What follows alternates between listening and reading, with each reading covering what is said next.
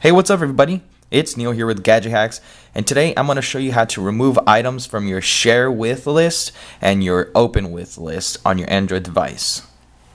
All you need to get started is a rooted Android device, and you will also need to be running Xposed Framework on that device. Once those two things are out of the way, simply install the free app from the Play Store called Custom Share.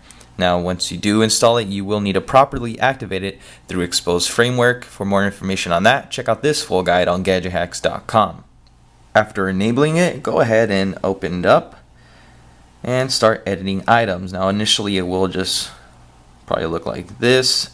So this right here is the share with list. To switch lists, you would just tap this really ugly icon right here. So now it switches to open with. So let's go back to the share one. We'll do this one. Just go through and look at the items that show up that you don't want and remove clutter. With the free version, you can remove up to 9 items using a donation application from this developer for $2.91. You can do unlimited, and that way you can remove every single item you don't want. But for right now, I'm just gonna go, let's just take off Bluetooth because that's one you'll notice right away, and let's do Cast Me. Now that's it. Once you highlight them, they're going to be removed. Another feature is using the search function. You can also tap these bubbles if you want to edit the order of your lists, though I'll just let Android sort the items for me. So let's say when you now want to share an image and use this little share icon, certain things will be removed, like there's no Bluetooth anymore.